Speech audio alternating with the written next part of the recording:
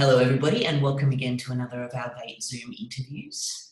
Today, we're really lucky to have a conversation with someone who has been really thinking deeply about some of the work they're doing with their online learning, and that's Francesca Ohlert from Carey Baptist Grammar. Good morning, Francesca. How are you? Good morning. Really well, Ernest. How are you? I'm very well, thank you. I kind of feel like I'm on ABC News at the moment because this is where I'll get my cue cards and shuffle them in order. Passing to you, Ernest. Exactly. So you sort of reached out a little to VATE when we've been, I guess, asking about people's thoughts around online learning.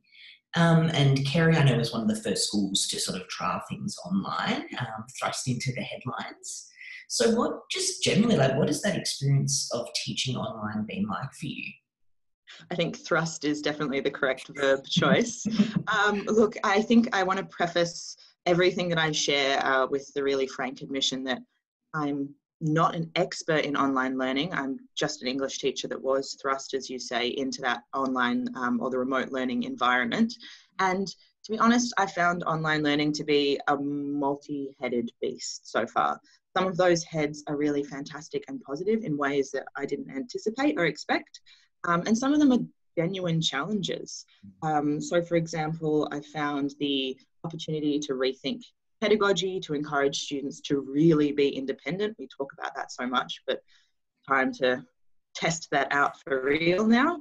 And to, I suppose, challenge modes of delivery or expand modes of delivery. They've been really great opportunities.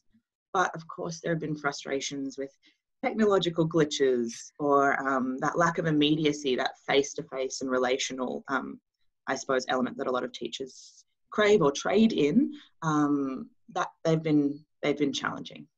Absolutely. And I think, personally, I think I've started every job application with the quote from Comer about, relationships being foundational to learning. So this whole idea of how you translate that online is really interesting.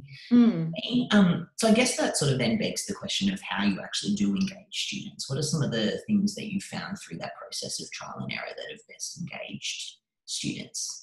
Well, following on from what we were just talking about, I think if you can or you have access to being able to engage students in real time, whether that is through video conferencing like we're doing right now, or even things like interactive quizzes and the like, that's super powerful, I found.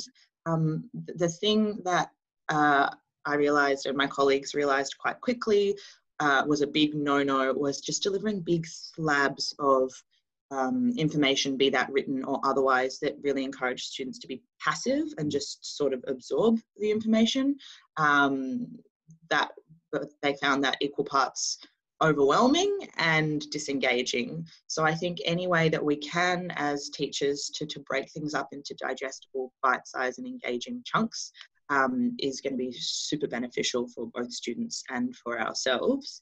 In terms of engaging students as well, I really think that it's important that we ask students or develop some activities that encourage students to take a break from screen time whilst still engaging with English work. So for example, I know some of my colleagues have been asking students to go away on A4 paper or an A3 paper and draw mind maps, for example, about text and photograph them, or film themselves doing reenacting something outside, getting pets involved or what have you. Just so that we can create some diversity, because it can feel really static and stagnant sitting at a computer screen. I've even found that in the past 3 weeks that I've been working. I think breaks from screen time are really, really important. Absolutely. Is your school working sort of to a standard timetable, or is it a little bit more, I think the buzzword is asynchronous, which is the sort of mode that you've been using? It's still, so we've got two sections at Carey, two different schools that make up the traditional secondary school, the middle school from year 7 to 9, and then from 10 to 12, that's the senior school. In the senior school, we've been encouraging students to work more or less from their timetable. However, we're only really communicating with students during that period that we would have a double block with them. When teachers are reaching out and actively, I suppose, engaging, whether that's via conferencing or otherwise, their classes. And then for the rest of that day, students are encouraged to just focus on their English work, say when they usually have English, but there's no obligation to be sitting at your computer and talking to your teacher during that time.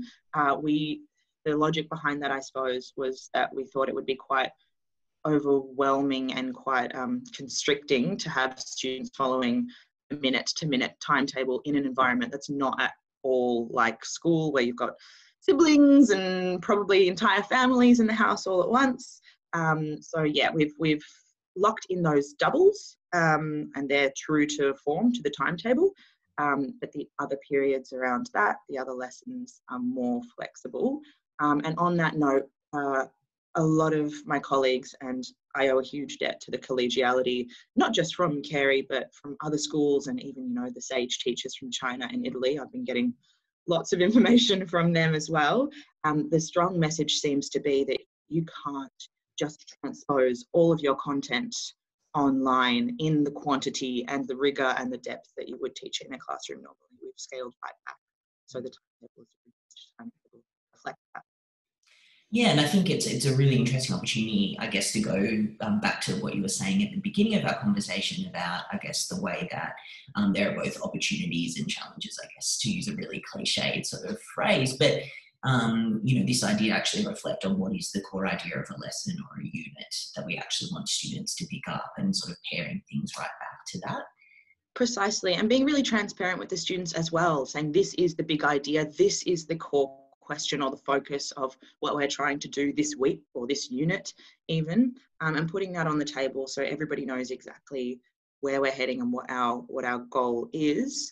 I think that can provide clarity. And like you said, if you have the time and the mental space or to view the positives in the situation, I think it really can be. So yes, excitement and trepidation all bundled up together there.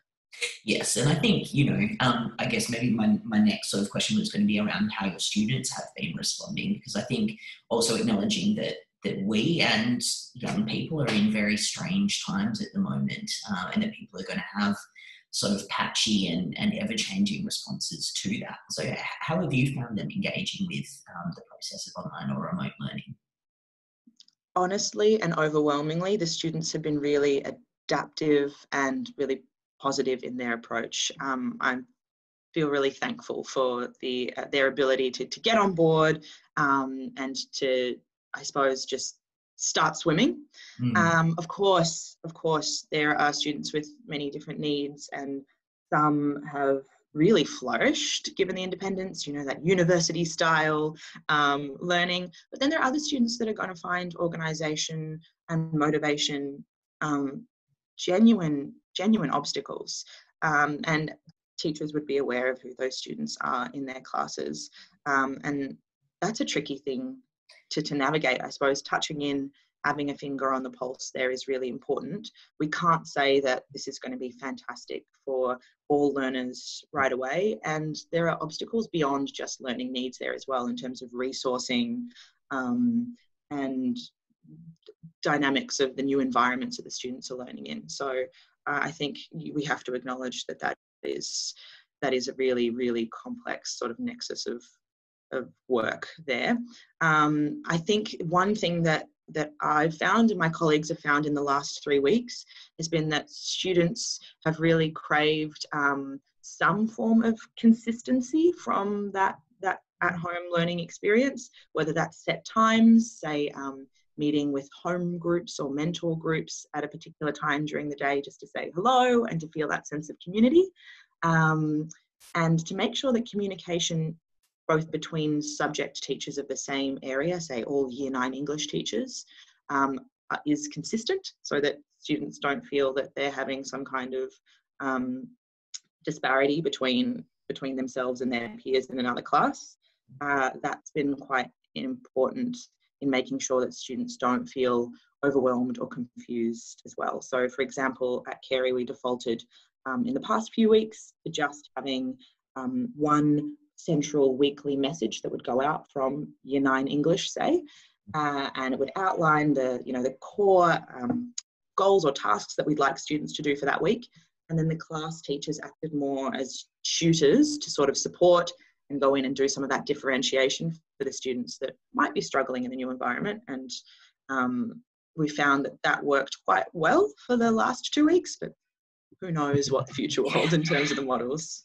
Well, thankfully, teachers are nothing if not adaptable to ever-changing circumstances. But I think it's a really interesting reflection as well on how we work collegiately in terms of managing workload as well. Obviously, it's just such an enormous task that almost doesn't bear thinking about to adapt our profession in such a profound way in such a short space of time. And I think, you've spoken there about some of the ways that you've worked with your colleagues to do that and to manage that process, which I think is really important for teachers and educators to think about going forward if, we're in this space for a while as well.